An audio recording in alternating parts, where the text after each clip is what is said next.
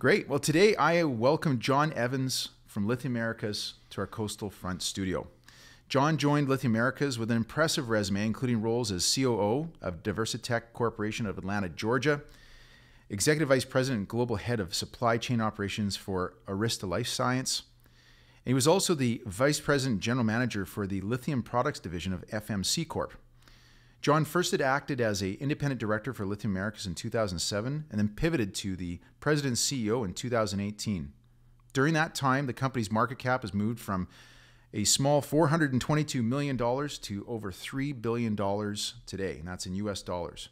And the share price has moved from $4.77 to $26, a 445% return since he's been at the helm of the ship. Lithium Americas is a Canadian-based company incorporated in 2007. It's listed on both the Toronto Stock Exchange and New York Stock Exchange under the ticker symbol LAC. With headquarters here in Vancouver, Jon and his team are walking distance from our studio. From the latest iPhones to growing EV market, lithium is a hot commodity that does not seem to be slowing down. In today's episode, we're going to discuss the current supply and demand issues impacting the industry, the environmental impact of lithium mining, and how Lithium Americas is tackling both these challenges. Jon, thanks for being on the show today. Thanks. Glad to be here. Great. So we are going to first talk about Lithium Americas to give everybody, all our listeners, a bit of an introduction as to the company. And maybe you could talk more globally about the lithium industry, just to set the stage for our conversation about the demands of lithium and the environmental impact of lithium mining. So let's start with the company LAC. Okay, so we're an advanced developer. I'll call ourselves, I don't think we consider ourselves a junior anymore. We have two large projects, one in Argentina, which the audience might be familiar with, and Cauchari-Olaroz, which is in northwest Argentina. And that project is finishing up construction, commissioning next year, and we'll get into production in the latter half of 2022. And it's the largest lithium production asset that's coming online in decades. And then the other project we have is Thacker Pass, which is 100% owned by us in Nevada. And it's the largest known lithium resource in North America. And the last resource and reserve update we did, it's somewhere like number 4 in the world. Wow. That's an unconventional asset in terms of the lithium is in we'll call it a sedimentary deposit. Essentially, it's the sediment that was at the bottom of an ancient volcanic caldera. And the asset in Argentina is more traditional. It's a brine-based resource. So we're moving ahead on both. The Thacker Pass project actually just got the air permit from the state issued Monday, and we expect to have the water and mining reclamation permits by the end of next week. And we're in the midst, of course, of an appeal on the federal permit, which initially when that came out, that's a huge milestone. It's the only lithium project that's been permitted on federal land in the U.S. in more than 60 years. The appeal is pretty much expected. That always happens. But we're very confident, so is the Department of Justice, that there's no grounds there. So expect to have that clear by the end of the first quarter next year. So wow, exciting times. That is exciting. That's a good intro for the company. Let's talk more globally about lithium. Since your projects are both in Nevada, United States, as well as in Argentina, are those the two main countries in the world that mine lithium? Where if I wanted to kind of put a pin on the map of the top 5 places in the world where I find lithium resources, are those two the top 5? No, actually. So lithium is not rare. You can find it in seawater. What's more rare is finding a deposit that that has the economics to be developed and be competitive in the marketplace. So today, Australia is the biggest source with rock-based spodumene from a brine resource. Chile, to a lesser extent, Argentina. Those are sort of your 3 main producers, which are sort of rounded out by China as main lithium producers. The U.S. produces about 4,000 tons of lithium salts a year from brine, which is minuscule. Canada is not even on the map. So U.S. and Canada actually are blessed with lithium resources, as are some other parts of the world as well. The industry has grown very, very rapidly from when I left it before, and that's where you're starting to see a lot of interest underlined sort of by the whole, I'll say, politics of where we're at right now, and also the supply chain issues that we're going through right now, where people want to have supply chains which are shorter, more sustainable, better footprint in terms of life cycle analysis, where as the markets develop, like North America, Europe, and so forth, they want the whole supply chains in one place. Okay. You mentioned Australia being the biggest market. Are there any major lithium mines, like behemoth mines, that really supply, that are currently producing, that supply a big part of the? Sure. Yeah, the biggest are going to be the Greenbushes, which is a mine in western Australia, which is the largest spodumene mine operating in the world. Okay. And then in Chile, the Atacama, which is the driest place on earth, but also is really blessed with lithium. I'll call it the Saudi Arabia of lithium. That's where SQM and Albemarle operate primary facilities. So I would say those two are by far the biggest and have the biggest impact. Okay, and these are producing operations right now? Yeah, for decades. Yeah, decades, okay, gotcha. How far back has lithium mining been happening for in a kind of major way? In a major way, I'd say the last 20 years. Okay. But lithium goes back to the late 19th century, used in glass and frits. Was involved in the development of atomic weapons, the hydrogen bomb. So it's involved in greases that you use in machines. It's a whole variety of industrial processes. Batteries didn't really come on the scene in a small way until 1991 with Sony, and since then it's exploded. And is it fair to say that almost all electric vehicles today, EVs, as we'll often be talking through this podcast, are powered by lithium batteries? That's the chemistry for sure. Okay, Yeah. Okay, gotcha. John, maybe can we just pivot for a second to have you talk about, like, why is lithium such an important product in producing batteries? Like, if you on a sort of more chemistry basis. Yeah, sure. It's where it's positioned on the periodic table. I mean, it's Mother Nature. It has the highest electrochemical potential of any element. So it sits in the alkaline metals line, and you'll hear other battery chemistries which are in that group, if you will, like a sodium battery and so forth. But lithium, due to that high electrochemical potential, it's never, Mother Nature wise, it just can't be matched. So Okay. and it's a small molecule, so the batteries are light. And they're high performance. Okay. So it's just, you can't replicate it. Okay. Well, actually, that kind of, I guess, answers another question I wanted to ask you, which is there any potential for another type of battery to come along and disrupt the lithium market? For vehicles and for phones and so forth, I find it hard just because of the weight, the amount of energy density you can have in a lithium battery. Because of course, the heavier the battery in a car or truck, that kind of defeats the purpose. Yeah. When you look at things like stationary power, weight and size don't matter as much. So folks have experimented with molten sulfur batteries, with other types of chemistries that I can have a huge box like a sea container somewhere, and perhaps I can utilize that. But even there, lithium has made its inroads just because of its performance. Yeah. I think it'll be tough in vehicles and in portable device as well because of safety. So for cars, the average life of a car is like 11, 12 years, and it's already been tested. You already put it in your pocket every day in your cell phone. Switching to another technology takes a long time. Our governments Sure. do a lot of studying on safety and so forth. I don't think they want to have another Ford Pinto in the U.S. in the early 70s. So I think that's a real challenge. Yeah. Where I think you'll see derivations of lithium chemistry where you've heard a lot about solid state batteries. So solid state is a solid lithium metal anode, which is kind of akin to what you had in those throwaway AAAs we talked about, AA batteries.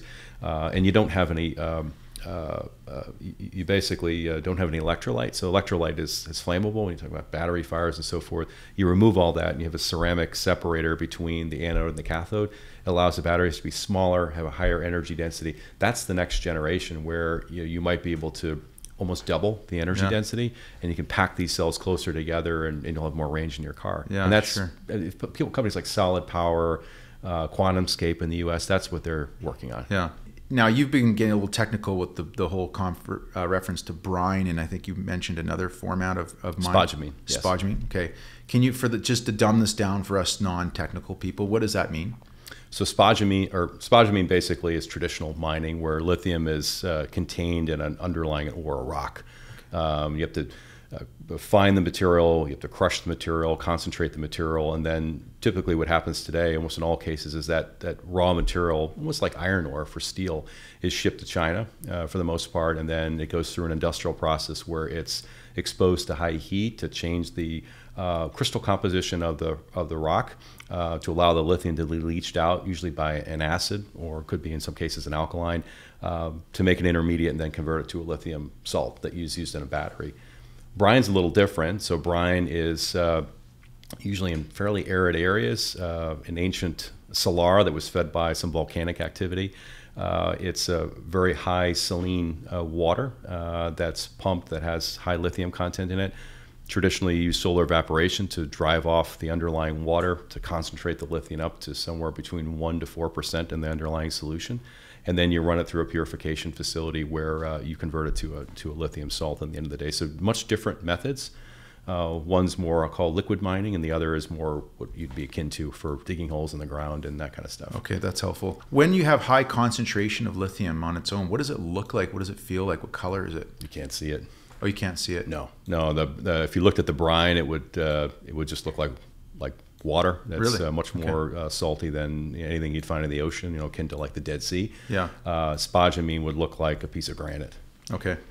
What are considered to be high levels of concentration when you're drilling high? I know you're past the junior stage for Lithium Americas today, but when you look at the original drilling that your company was doing, obviously part of your share price isn't just because you're the CEO. You've actually had some good drill results early on.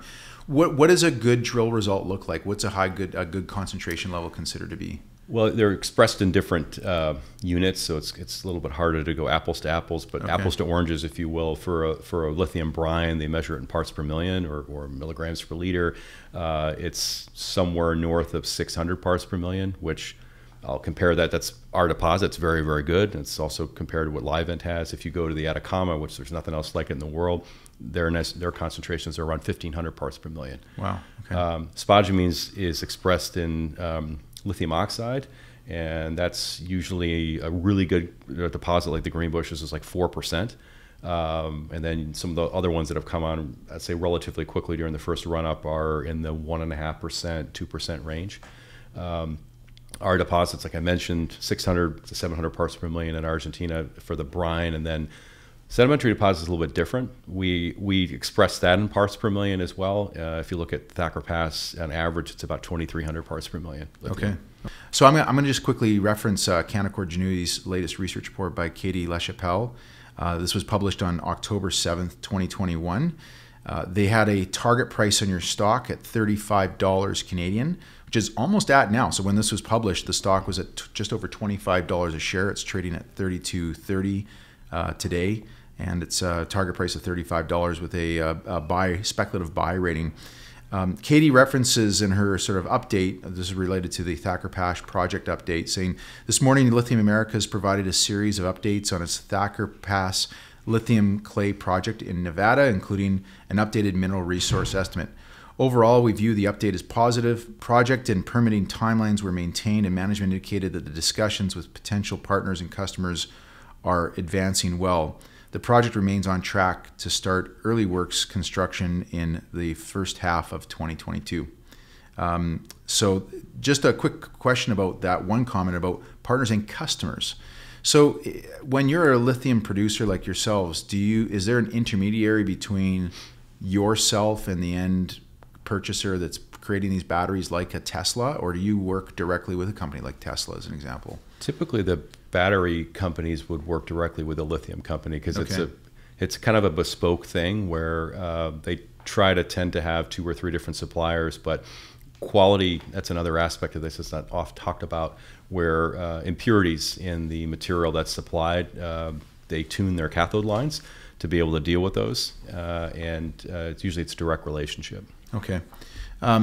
Does Tesla produce and manufacture their own batteries, or do they outsource that?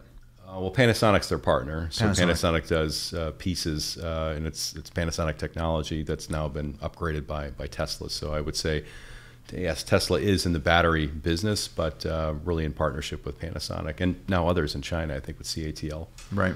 Okay. In the Canaccord research, it states that the Nevada project remains on track, as we mentioned, to the first half of 2022. How much money is it going to take to get this up and running, in your view? Capital intensity is high. I mean, I think I'll reference our PFS is $600 million for phase one. Obviously, what we've come out with in that announcement was our initial capacity is going to be higher now by a third. And I think what is challenging right now for us, as well as you cost things, is we're in this transitory inflationary environment. I mean, labor, steel. Do you think it's transitory? I think by next summer things will look a lot different. The markets respond, and it depends what happens with the winter with COVID and so forth. But I think it's certainly, this isn't going to represent the next 2 or 3 years. That's for sure. Despite your amazing share performance since you've been the CEO, the company still isn't actually earning a profit. No. Do you have an estimate on when Lithium Americas will turn profitable? We'll start producing in the latter part of next year. So at that point, we'll start generating revenue based on our joint venture in Argentina. And then into 2022, then that starts to, or 2023 rather, that starts to ramp up as we make more and more product. Thacker Pass, under the current schedule, you start construction second half of 2022 at some point. It's another 2 years before you're ready to start that plant up. So that's more of a 2024 late event. So yeah, this business is a little like venture capital to some degree. Yeah. Because the demand here is well, supply is chasing demand now, and I think that's going to be that way for several years. There aren't enough companies in the space, and if you can look at the history of our projects, I knew about both of these projects when they were under different management in 2008, 2010. Here we are more than a decade later, and one's about ready to come online in a year, and the other is close to starting construction. This represents how long it takes, right? A decade or more in some cases. That's a good point, John. Well, it's never bad for, I guess, say any kind of mining company to be in a market where supply is chasing demand. Does it help you at all in the sense of trying to get buy-in from government level of government, like whether it's like I know in Argentina there's a lot of local government that you got to work, whereas maybe in the U.S. it's maybe more federal. Does that help you at all in the fact that do they see that the government's realizing that they need to be responsible here and being supportive of this kind of thing? Absolutely. So that's changed in a great way. So Argentina is really looking for foreign direct investment and sees this as an opportunity to kind of change the composition of how hard currency is brought in the country, given they're really dependent on agriculture and want to diversify their industry base and take advantage of the resources that they have. U.S., I think you can see that with the Biden policy that came out earlier this year, where it's pretty clear on industrial policy. You have semiconductors, you have batteries, you have critical minerals, and you have pharmaceuticals. It's called out. So it's the first time I've seen the U.S. have an industrial policy now that's backed up by climate change policy, and Europe actually already has it. So it's certainly changed and brought the focus now on developing these domestic sources. Okay. One other question I have for you. I did notice on the Canaccord research that they compare the share price performance. Again, put this in context for listeners. Phenomenal share price performance, but it's interesting that LAC's share price performance is lagging behind what is called the Global X Lithium and Battery Tech ETF. I'm not sure if you're familiar with that. Yeah, sure. One. Okay. Do you have any thoughts or comments as to why your guys' share price is lagging behind that index? We took off faster, so it depends what 12 months that you look at. Fair enough. Versus I would call folks that are more junior than us, that are starting from a much lower base. There's been so much interest in this now that's building more and more every single month that just they've had different period of time to compare. That's a good point of reference. I mean, as you're looking at it, you can move a chart another 6 months or a year, and then all of a sudden it looks very different. By the way, I noticed you're wearing an Aterix vest. Thanks for supporting a Vancouver-based company. Best stuff. It's a good brand. Okay, John, we are now going to jump to our two main topics. We've already kind of touched on the first one, which is demand for lithium, but I want to dive into this a little bit more on a more of a global basis. I want you to talk to me a little bit more about who's using lithium, how much is this market growing, and then we're going to finish off talking about the environmental impact of lithium mining and maybe dispel some of the myths out there. Most people would be surprised at how intertwined lithium is in their everyday lives. So could you help us and our listeners understand? I mean, we all know that EVs and Tesla and other EVs, we know that our iPhones and I use a Samsung, are powered by lithium batteries. But Where else is lithium used in a prominent way, or is that just the two big markets, phones and cars? They're the ones that have been growing the most, but as I think I referenced earlier, there's industrial uses for lithium as well, whether it be in high performance greases, whether it be used in spacecraft actually to remove carbon dioxide from the lunar module and from space vehicles. It's used in glass and frits, like borosilicate glass, things in your kitchenware. It's got a pretty broad spectrum just because it's a really unique element in terms of its properties. But certainly the biggest growth has been in batteries. Starting off exactly what you said, it's been in handhelds, personal, laptop computers, and now is morphed into vehicles along with stationary batteries for renewables or for grid stability. Okay. So if we were to put this on a pie graph as far as like market demand, I mean, what percentage would just say electric vehicles be as far as the current or future demand of lithium? Are we talking like future demand? Yeah, it's going to be like 90% for vehicles, for transportation. Okay. So it's the lion's share by a country mile. It's a big. To give you an example, I left the industry. I went to private equity actually in 2013. When I left, the industry was about 150,000 tons. And it was this is annual consumption of lithium, right? 150,000 tons. It's pretty small, actually. Okay. Now moving at the end of this year will be 500,000 tons or more. So it's actually grown quite a bit from 13 to now on a relative basis, and that growth has really been all through whether it be personal devices or vehicles. Vehicles is actually not all that big yet. It's really what's coming in the future, where today it's, call it a quarter. It's not all that big. It's still your iPhone, your laptop computer, power tools, all of that stuff. I mean, it's ubiquitous, right? Everything you pick up practically has a lithium-ion battery in it. Flashlights, everything. Yeah, sure. So absolutely, it's all over the place. The Energizer Bunny. Yeah. Powered by lithium. Right, which is those are primary batteries, so you throw those away. But the anode or the anode in that is pure lithium metal. Right.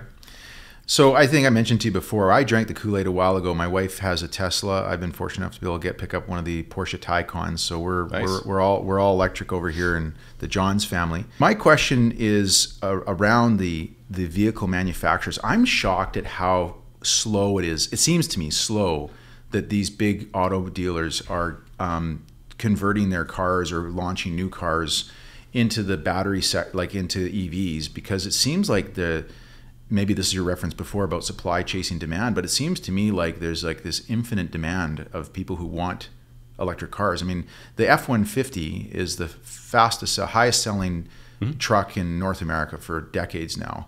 And of course, Ford has just announced their F-150 Lightning, which is apparently the battery's so big that if you have a power outage and you've got this truck fully charged, you can you take the power out of the truck and power your home for 3 days. Wild. So my question to you is, why do you think we're not seeing car manufacturers expanding their fleet of EVs faster? You don't have the infrastructure to support it, even if they wanted to. So you look at the investment. We were just chatting before we started on Ford and SK Innovation. So there's a partnership process in that the automotive companies want to make cars. So they're partnering up with battery companies. And then there's the capital investment to support that future growth, which in Ford's case, they just announced a $12 billion infrastructure investment in Tennessee and Kentucky to support all this. LG and GM are doing the same thing. Volkswagen's doing the same thing. But you've got to retool your supply chains, fill up the pipeline, and then have the infrastructure to be able to deal with it. You're right. And I think it's interesting because a lot of the companies that were sort of boring brands or whatever else, for the past, they've been very exciting cars because they look like cars that people want. And when they introduce a model, it takes off.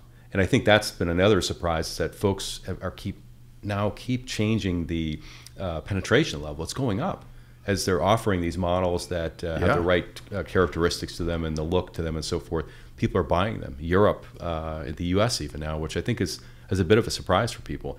The other piece, though, is the infrastructure on charging. Look at the electrification of our grid, exactly, so to speak. So, I mean, if you wanted to drive here to Calgary, it might get tough along the way, right? To find somewhere to plug in. I don't think you want to bring an extension cord and sleep overnight somewhere. But that has to change along with it as well. So there's a lot of pieces that have to come together where this becomes, an easy switch for every type of driving habit somebody has. But yeah, I would say popularity, it resonates with people. Yeah, absolutely. Going back to this supply chain, you're at the very beginning of the supply chain of lithium batteries, and you mentioned that there's typically battery manufacturers that partner with the car company. So Panasonic's partnered with Tesla. That's new for me to know that. So when mining companies are close to production, I know they often will get into supply agreements ahead of time, saying like, and that's in fact how they sometimes finance things. Is that something that Lithium Americas has been working on already, or do you have any commitments in place today where you have a certain amount of lithium that you're planning to supply to a particular customer?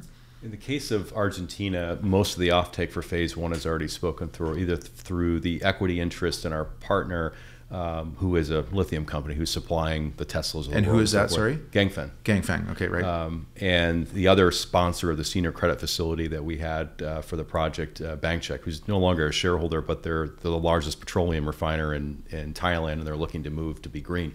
There's a small remaining piece of about 9% that we'll place in the market.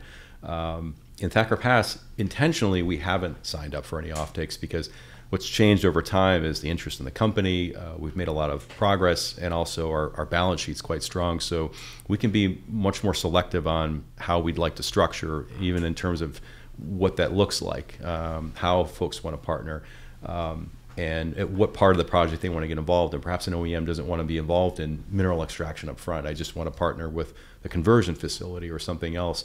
We have the financial wherewithal to be able to have those types of discussions and be a little bit more selective versus early on, companies in any resource space. I came out of private equity. I'm used to managing balance sheets. That's what you're worried about. Yeah, sure. Cash burn. We're not so worried about that anymore. Now it's about making sure that it's the right partner who can bring synergies or the right types of things of the relationship. It's good for the company. It's good for our shareholders. Yeah. Okay. From the data I've read, it looks like the estimated demand for lithium is going to triple. And this is 2021 by 2025. So in 4 years, it's going to triple. Does that sound right to you? Yeah, double, triple. Yeah. Okay. Yeah, about 1 million tons, maybe a little bit more. I mean, wow. What we just talked about, it seems to be going up every single time somebody relooks at it. Yeah. Now, you mentioned earlier that your Argentina project is expected to start getting into production in late 2022. Yep. And Thacker Pass is, did you say 2024? Did you say late 2024. Okay.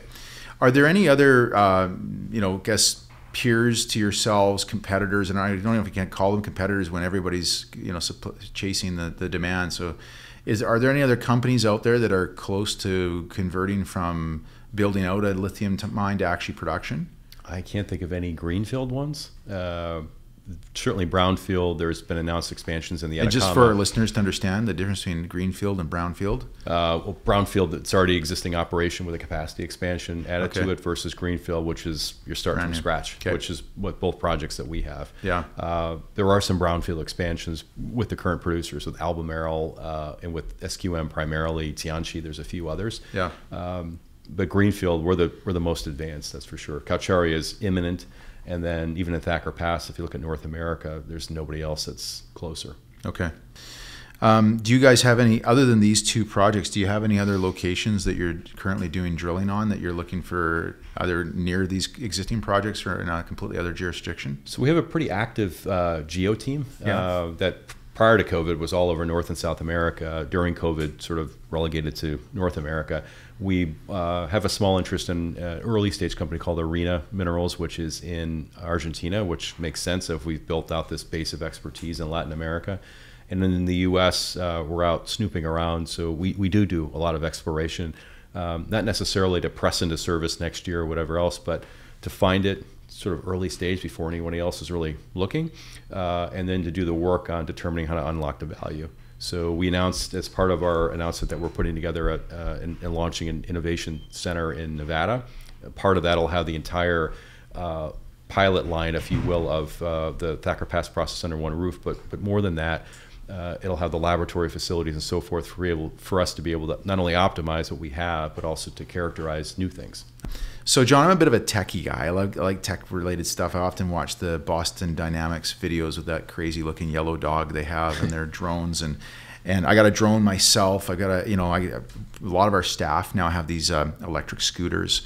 I often wonder if we're all just underestimating the amount of demand needed for battery-related items out there as this sort of everybody kind of moves this direction. And wanted to get your thoughts on that. Do you think that analysts that are, whether it's Canaccord or other analysts that are estimating, I know that Canaccord recently increased their estimated cost of lithium because of the rising demand. I don't know if you have any thoughts on that. Maybe we'll start with that question. Yeah, I mean, you keep seeing the 2030 number go up. At one point, it's like 1.7, 1.5 billion, 1.7 billion, then 2 billion. Now I'm seeing numbers up to 2.5 billion. I mean, we all live untethered.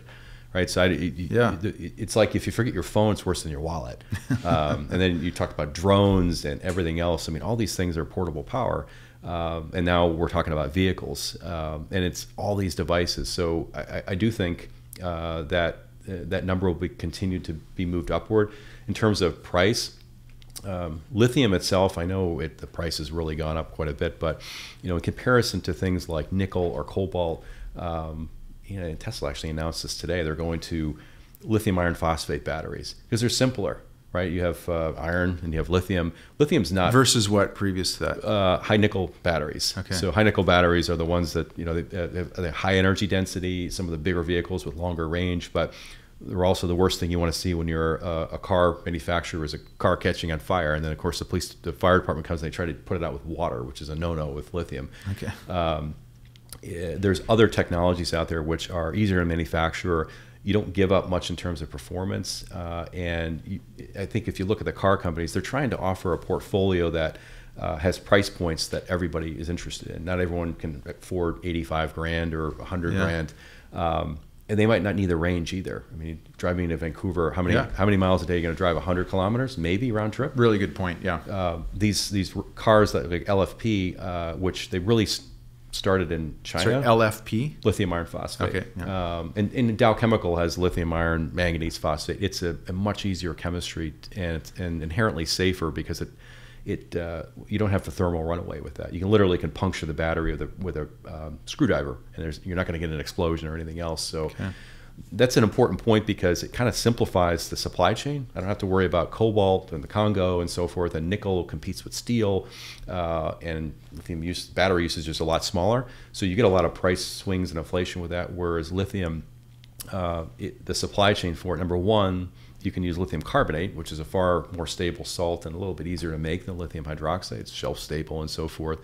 And I think it'll help. I think Elon Musk already sees this. Number one, you can get the supply you need, but also keep the pricing within. It's not quite as crazy as it is now, where it's $20,000 or $30,000 a ton. I think the prices will remain higher, and we've always said more than $12,000 a ton because there has to be an sufficient capital return.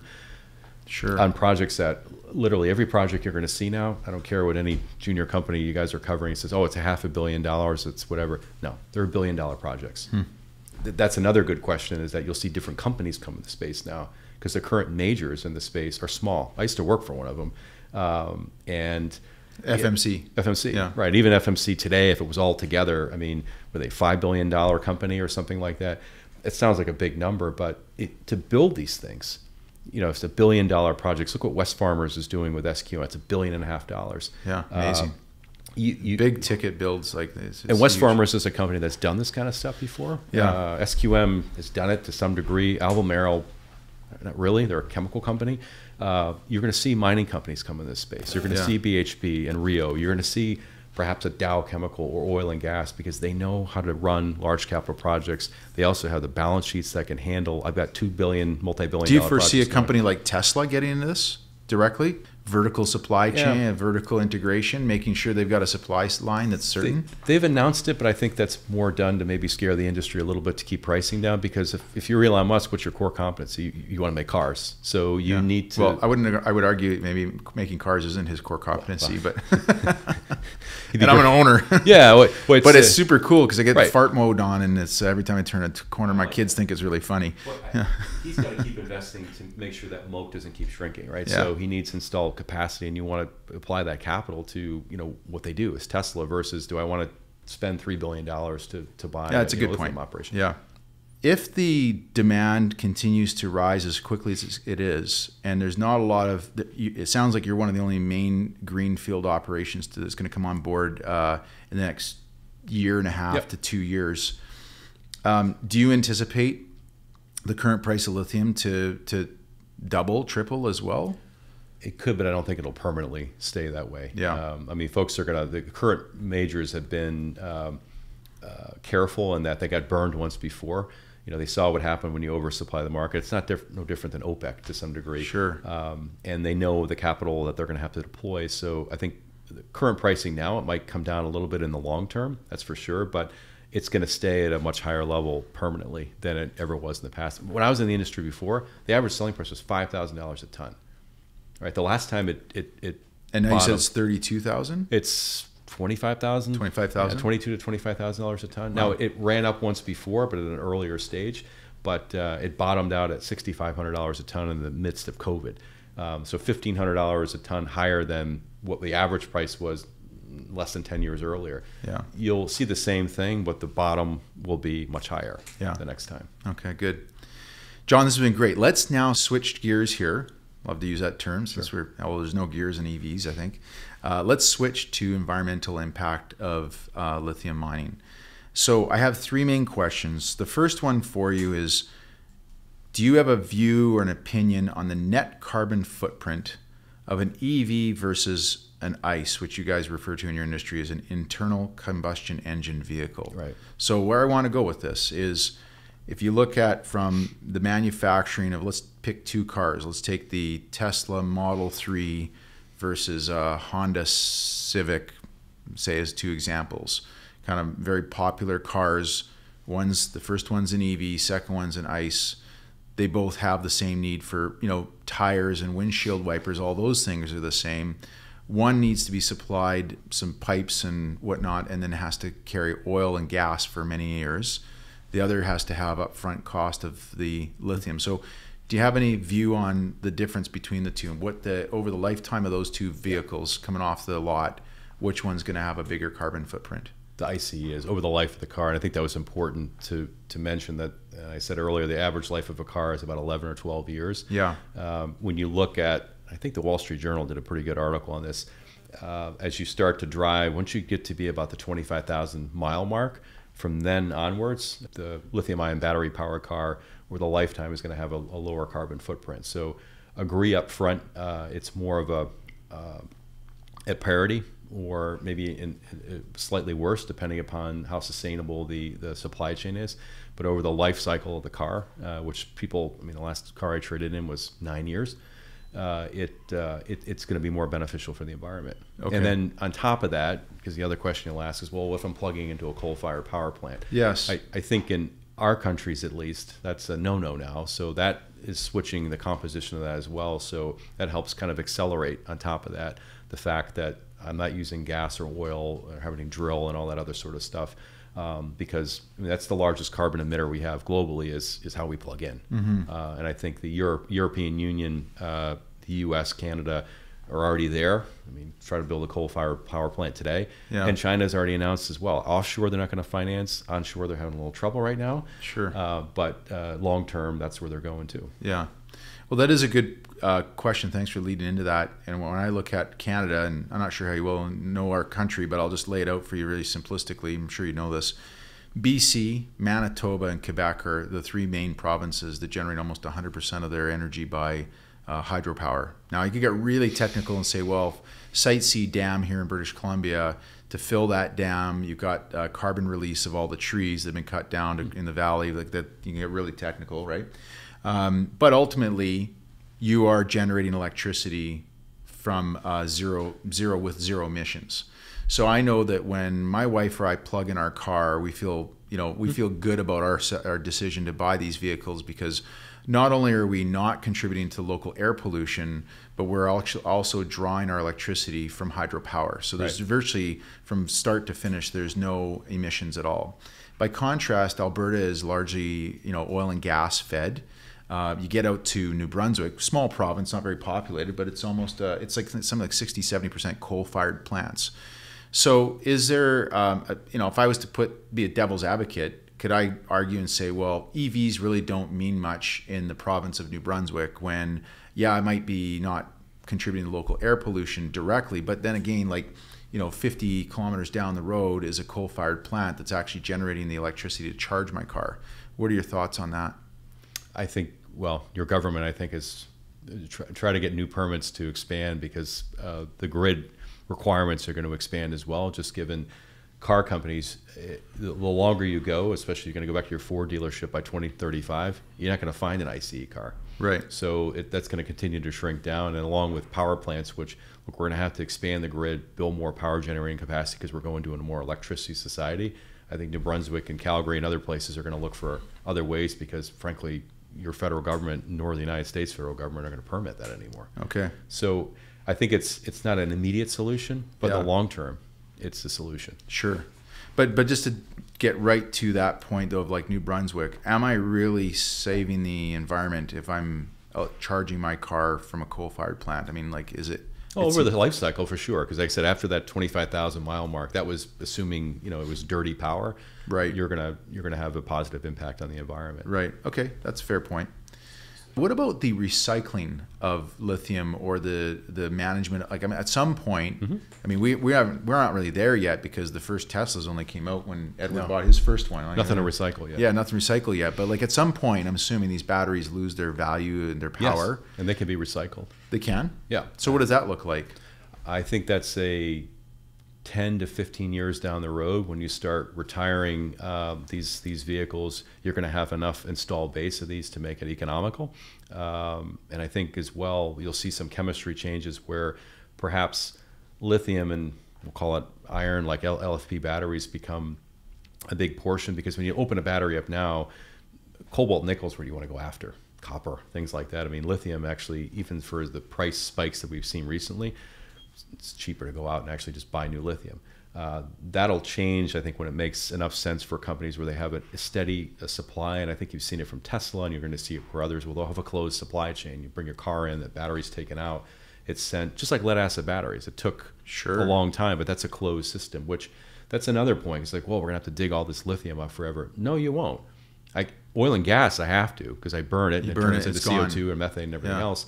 At some point, lithium is you're going to have a closed loop where, sure, you're going to have a little bit of new material that needs to come in because you can't recover everything, but maybe that's 20 or 30 years from now.